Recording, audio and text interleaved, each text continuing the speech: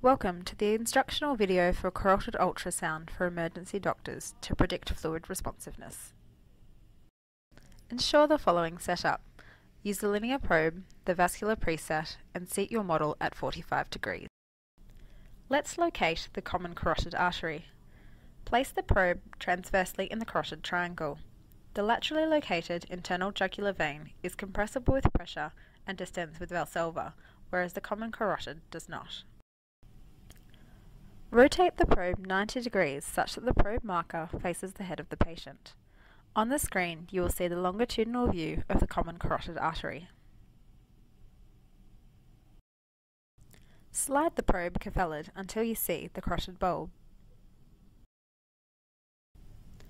On this two-dimensional image, it is important to measure the widest diameter.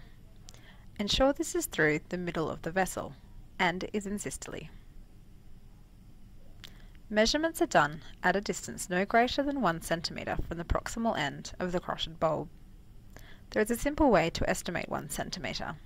This will be detailed later. The thin white lining of the vessel is the endothelium. The first step is to measure the internal diameter of the vessel.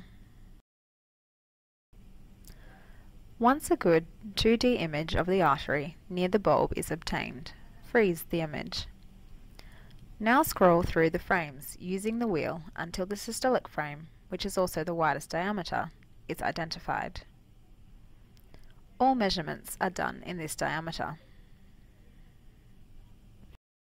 Now hit the Calc button to open the calculations for the vascular setting.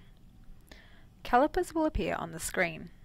Use the Select key to toggle between the two ends and precisely place the caliper on the endothelium. Use the scale on screen and your finger to estimate 1 centimetre. Hit the Save Calc key to store the diameter. Time to play with colour and Doppler. Coming back to our good 2D image, adjust your depth and gain. Press the Colour key. Place the box in the area of interest at a preset angle of +20. Measurements are easier if the carotid bulb is higher on screen than the rest of the vessel. Hit the Doppler key. Angle of Doppler steer is preset to 60 degrees. Adjust your image such that the lumen of the vessel and line of Doppler are parallel. Adjust the Doppler gate size to match the endothelial diameter.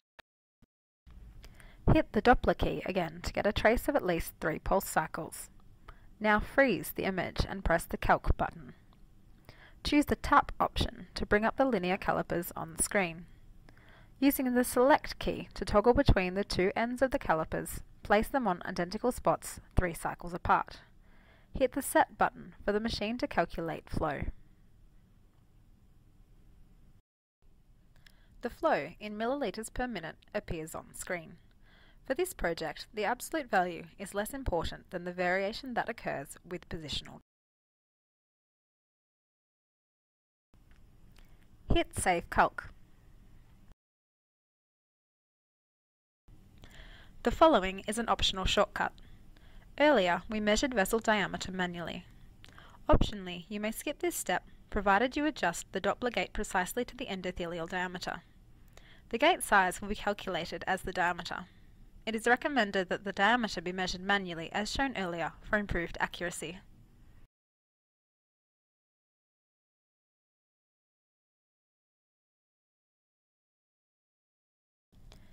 Now we perform the passive leg raise. Using the electronic reclining beds, or manually using an assistant, lower the head end of the bed so that the subject is supine. Then fold the legs so that they are 45 degrees. Now we repeat the measurement process in this position. This should be done within 2 minutes. Take note of any change in the subject's blood flow in this new position. An increase in carotid blood flow of 15% or more with passive leg raise is considered a positive prediction for fluid responsiveness. Thank you for watching this video.